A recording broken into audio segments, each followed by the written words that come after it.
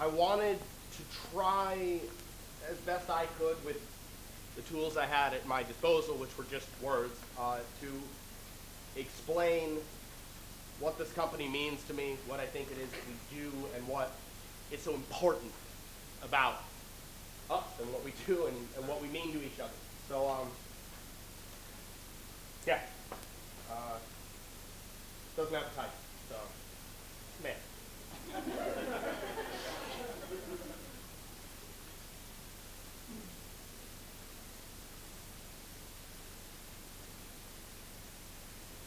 It's been a hot minute since I've been to church. No, it's been a fiery minute since I've been to church, because when I left, it was like being shot from a cannon with a fuse that I lit myself. It was dramatic on the inside, but quiet on the out, like a suffocation, lungs blazing, mind screaming, just begging for all this to finish. But on the out, I just left one day and never returned. Maybe I told the pastor I was going out for a pack of smokes. I don't know.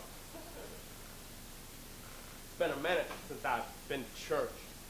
But I'm worshiping right now because I'm in a holy place. Had to take my shoes off just to get on this stage. I think Moses might understand. The floor is still warm from the offering that's been burning here, and if you breathe deeply enough, you can smell the sage of sacrifice and sweat and blood and one too many cigarettes and stage fright fighting whiskey shots. Our holy text are fresh burdens of love, and if you look at them too hard, the ink might run. So we do drink it up until it drips from our lips, and then we spit it back onto that sacrificial square. And make no mistake, we do come here to make sacrifice. Our scribes let the anxiety of failure and the call of bad move their fingers across keyboards that hate them, staring into a screen that offers nothing but blank white challenge. And at the dawn, they whisk their hard-won words to the wind, where they're picked up and carried to the masses. If you think snake-handling Pentecostals have a lot of faith, you should really see a director who was handed a script 12 hours before. That shit doesn't move mountains. That makes motherfucking theater. And the actors study that script like it was the Torah, reciting and repeating until it's tattooed on their brain. What'd you think we're all drinking to forget at the after party? Costumes or whatever you had in your closet. Tax try to make scenes with paint can lights. Production hunts the dollar stores for props until they say, fuck it, I'll just make it out of cardboard!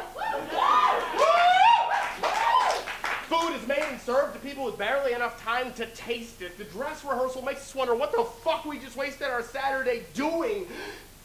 And then there's asses in seats, and we know some of those asses, and we really hope that they don't feel like they wasted their Saturday night with us, because we were doing this all for them. We did this all for them. We did this all for you.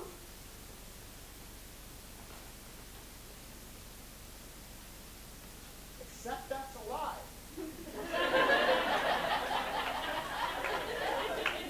That's a lie like Santa Claus is a lie. That's a lie like affordable fucking college is a lie. That's a lie like vegan cheese. It's a fucking lie. It sounds appetizing, but the truth is a little harder to swallow. We did this for us because we're finding something in this crazy mess that looks like us. And even though it's fleeting, we just want to grab on and never let go, because then we might forget what we look like. Bankers and waiters, teachers and techies and students and artists, we're just looking for that fix that comes when you give in to the Holy Spirit of theater. She is one cruel fucking goddess, but mercy comes in the morning. So, welcome to my church.